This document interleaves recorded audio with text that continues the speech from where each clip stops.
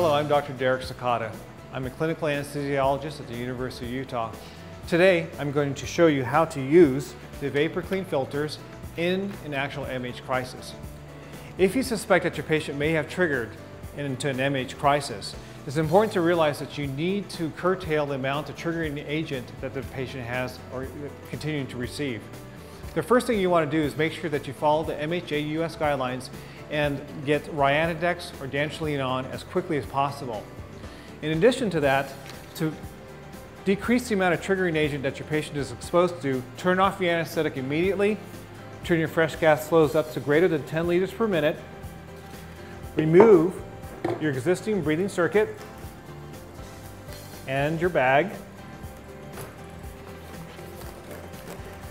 then place your vapour-free filters, one on the inspiratory side, one on the expiratory side.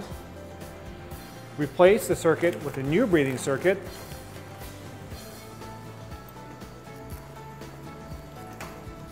And a new bag. Okay. With the vapour-free in place, you have now curtailed your patient's exposure to a triggering agent. When used in this manner, the vapour-free is good for 1 hour. If the case should last longer than 1 hour, we recommend having a second pair of vapour-free filters to replace these filters at the 1 hour mark. For that reason, we recommend having 2 pairs of vapour-free filters on your MH cart to handle any such emergency.